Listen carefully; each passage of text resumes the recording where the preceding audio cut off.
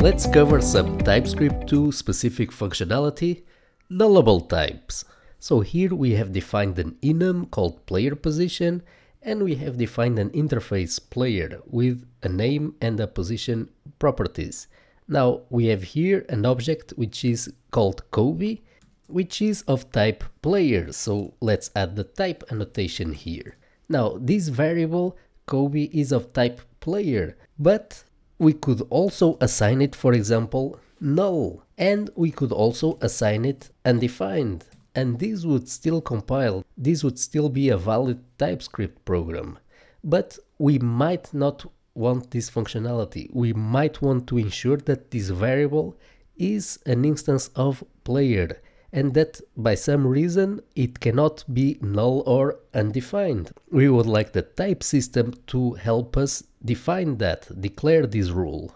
In order to do so, let's configure the TypeScript compiler to turn on the strict null check mode to prevent this situation from occurring.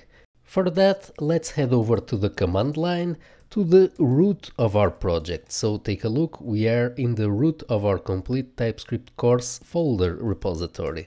Now we are going to do tsc --init, and this created here in this folder, it created a tsconfig.json.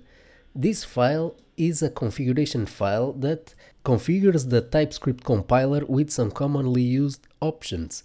Actually, until this moment in the course, we were actually using the TypeScript compiler via the WebStorm IDE, and these options were actually already active. So, as we've seen before, whenever we use import and export that ECMAScript 6 syntax for modules in our program, we were compiling our program to CommonJS. We saw that before. We were compiling imports to the require statement and exports to populating the exports property. As we can see here, we were already using our target as ES5, meaning that we are compiling to a version of JavaScript that is currently available in all browsers. We could compile TypeScript down to ES6, for example, if our target platform would be ES6 enabled, but usually we compile to ES5 in most cases. Now take a look at these other two options. No implicit any set to false. We are going to cover what no implicit any is in a moment. Source maps, we will also have a specific section for debugging, so these two options will be explained later. Right now we want to add here an option that is available since TypeScript 2 that will prevent this situation from occurring, so the ability to assign undefined to a variable that should be of type player. So in order to do, the property that we are looking for is strict null checks, which is by default false. We want to set it to true.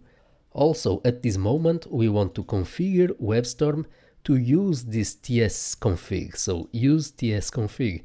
So this is why it's important that you put the tsconfig.json file in the root of the project so that WebStorm can take it from there. If you put it in another folder, WebStorm will not be able to use it, and you will have differences between the errors that WebStorm is displaying you from when compared to the results that you would get from the command line. So this way you will get the same results in both environments. If we go back to the program, we can see that now we get an error for this situation. So it would take a moment for the compiler to be adjusted to the new options, but we can see here that now we get type undefined is not assignable to type player. You can also see the same error here in the TypeScript pane in the WebStorm IDE. You have a list of errors of the current program. So we have effectively prevented this situation from happening. We cannot also assign it to null.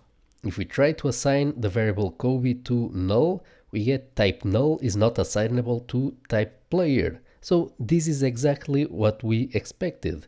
As you can see, this functionality is really very useful to catch all those null-related errors that tend to pollute many of our programs, also errors related to undefined.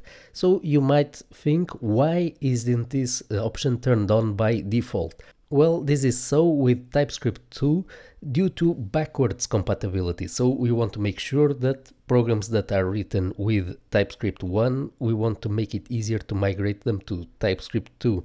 If we would have strict null checks set to true by default in TypeScript 2, that would introduce a major breaking change that it would make quite hard to migrate many programs from TypeScript 1 to TypeScript 2.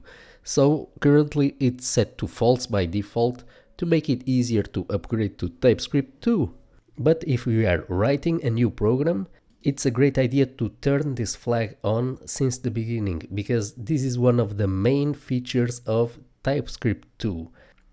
Now let's go back to this program. There are situations where a variable can be nullable, so it could be an optional variable. Sometimes it's null and sometimes it contains a player, an instance of player. So how can we tell that to the type system so that this program compiles correctly? We can use a union type for it. We can say that the Kobe variable is a player or null. And now the program compiles correctly without any errors. Notice that if we assign this to undefined, we still get an error. Type undefined is not assignable to player or null.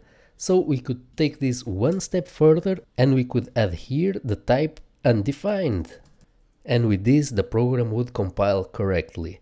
So now with TypeScript 2 we get the possibility to say which variables are nullable, which variables can be undefined, and which variables are expected to always contain a value. So in the program that we are about to write, the REST interface that accesses a SQL database that we will be building in a moment, we are going to use strict null checks from the beginning.